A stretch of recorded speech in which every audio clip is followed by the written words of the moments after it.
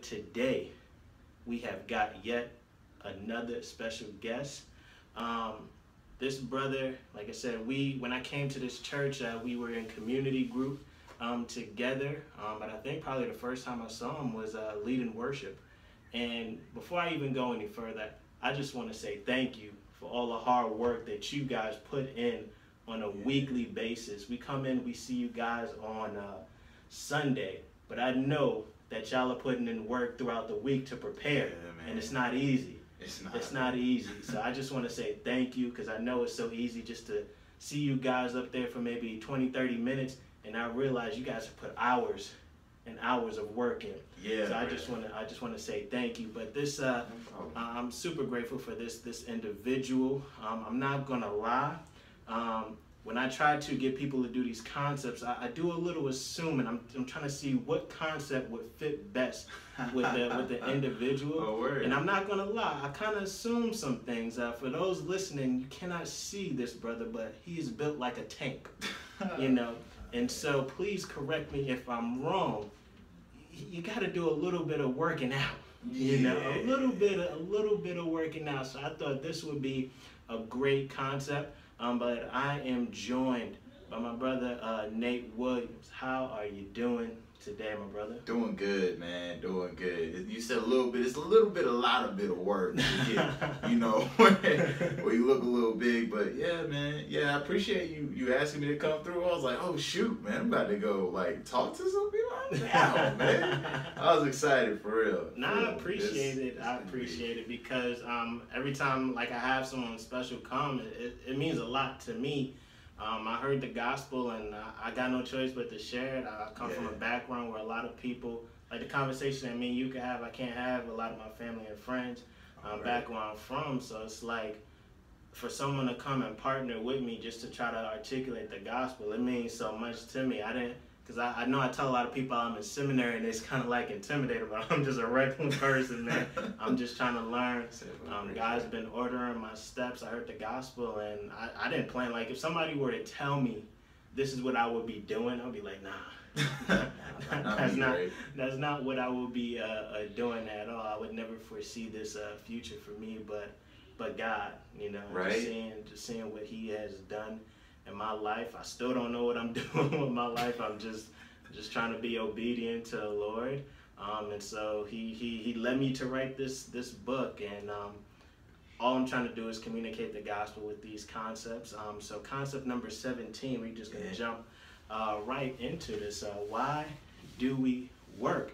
And I open in the chapter. I say this is likely a question most people ask themselves every Monday. You know, for most, work is a necessary evil. But if we just gonna be plain and just answer the question, we work to pay the bills. Exactly. Straight up, man. That's what gets you up every morning. You're like, man, I don't want to wait. Yeah. Let me go ahead and get to it. And that's just kind of the simplistic answer. Like, even though we may not like our job, we gotta get up because we gotta have lights, we gotta have shelter, we gotta have food. And for me, I got a kid, I gotta put food and my clothes on her back. So it's like I gotta work to pay the bills. I say without a job, one then becomes dependent on someone else. And so therefore it's a necessity that each individual work, because if you're not working, that means you're dependent on somebody else. Right. And especially as a man, it's like once you get to a certain point, it's like I want to provide for myself. I don't need my parents taking care of me no more, you know. And then as a man, when you have a family, it's like, yeah, I gotta be the one to provide for my family. And so once you're not providing, that means somebody else has got to step in and provide. And that ain't too fair, because everybody should be holding their own weight. Exactly. You know. That's what we think. And so when we think about work in that sense, it's universal. Like no matter your culture, no matter your background, work is intrinsic. Right. It's intrinsic to all society. We can all get it here in America, China, Africa, wherever. Right. You gotta work. Yeah. You can't just sit around. You can't just sit around. And when I was talking about work, I say there is no culture or society that can function without people working. Work being universal and intrinsic to society teaches at least 3 things. Work teaches that people have a purpose. Work gives us an identity, and it also, improves existence. And I wanted to just throw this question out to you because we were talking about what you do for a living. Yeah. And that's one of the questions that you always ask a kid.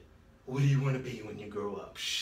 Was that teaching always something that you wanted to do, or how did you come to doing what you are doing today?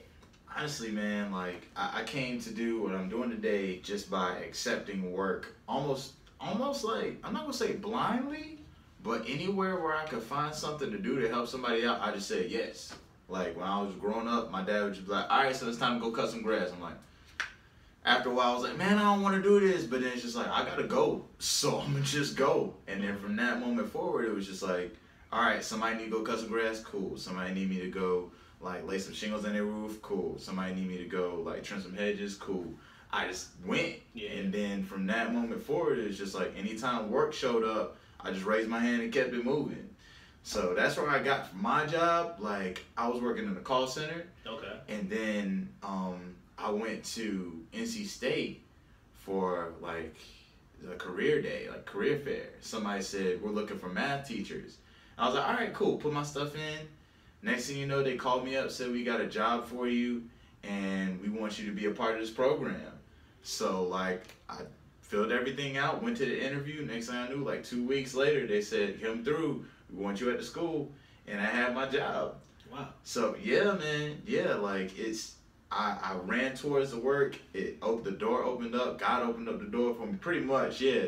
And I just ran through it. And now, like, it's become a part of who I am, man. It's like... So teaching, it wasn't even on your radar? Wasn't even on my radar, dude. Like, matter of fact, in college, they were just like, hey, you doing math? Make sure you don't become a teacher. Straight up, don't do it. You're not going to get paid. It's like, okay, cool. I'll make sure I don't become a teacher. So I was like fighting it like crazy. I was like, I want to be an actuary. Nah, I don't want to be an actuary. And then like, I'm just trying to find these jobs. But then a job came up. I was making more money. And I went straight into it. Mm-hmm. Matter of fact, when I first started teaching, dude, it was stupid hard. Like, these kids, like, bro, like, I don't remember what it was like in middle school, I guess, because this junk is different. But, you know, I stuck it out, man, and I'm learning how to be a teacher day after day. Yeah. That's dope.